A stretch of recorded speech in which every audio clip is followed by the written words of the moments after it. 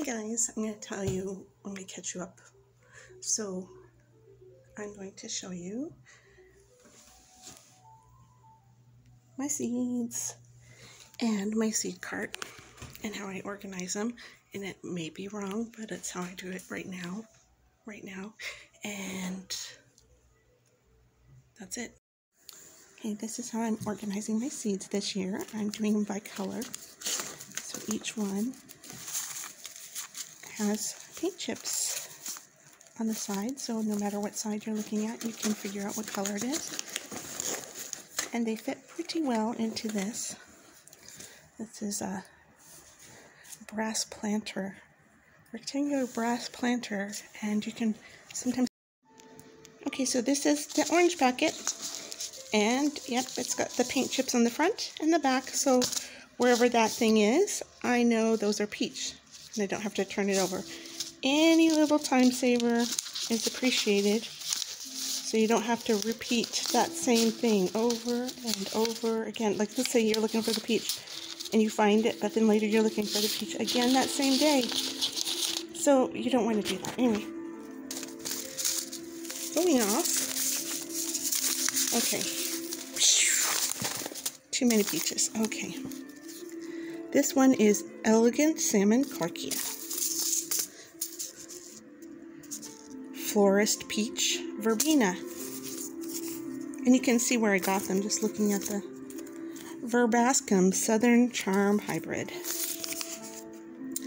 Aster King Size Apricot. Zinnia Sonora, which this is kind of cactusy looking. It's really cool. Zinnia Oklahoma Salmon. Zinnia Lilliput Salmon. Lilliput, I think, just means tiny, doesn't it? Celosia Temple Bells. Stock Apricot. California Poppy. And this one is Thai Silk Pink Champagne. It's real pretty. You can go to Floret and look that one up just to get an idea. Calendula. Zeolites. The best ever name. Flocks of Sheep. Oh my gosh. Adorable. Celosia Pompous Plume Mix.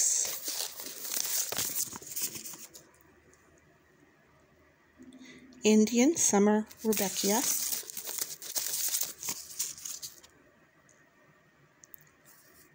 Rudbeckia Trilova. Still have more, believe it or not. Indian Summer Rudbeckia. I don't know, did I already say that one?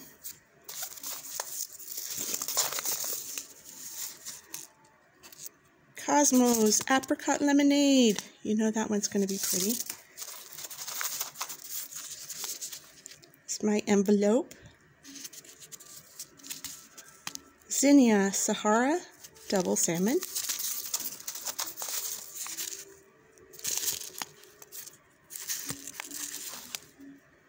Oh, Zinderella Peach. This is the rest of my packet from last year. I'm going to go ahead and grow them. So they're supposed to be these big double scabiosa looking zinnias, but most of them don't turn out that way. I think maybe, I'm guessing, 10%. So they're kind of disappointing, but I'm going to go ahead and check. I still want to see them. Mazurkia Zinnia. I don't remember exactly what that looks like, but I think it's real interesting and cool zinnia looking. Nasturtium Ladybird Rose. This one is also worth looking up. Snapdragon Chantilly Light Salmon. Marigold African Cracker Jack Blend. Another Sonora. I'm going to have to combine those. Okay, so those are my oranges and peaches and salmons and apricots and everything. Creamsicle. This is a tray, and this, yeah, I'm sure you're not supposed to do it that way, but let me grab this. I gotta water this. But this whole tray is just a tray of peaches. This one is zinnias. I gotta put a name on it. Different kinds of zinnias. Okay, so this one, I've got a row of marigolds, snapdragons, nasturtium, Rudbeckia tribota, you know, whatever. Okay, what is this one?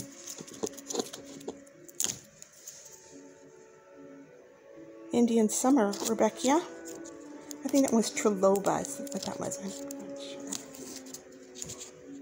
Temple bells, celosia. Apricot stock, zeolites, salmon scabiosa, flocks of sheep, so cute, so cute. Thai silk, poppies, and then all of the zinnias that are peaches and apricots, etc. So all of these are peach. That's just painter's tape, so that comes off easy without leaving residue. And so that's the peaches. Thanks for watching. Have a good day.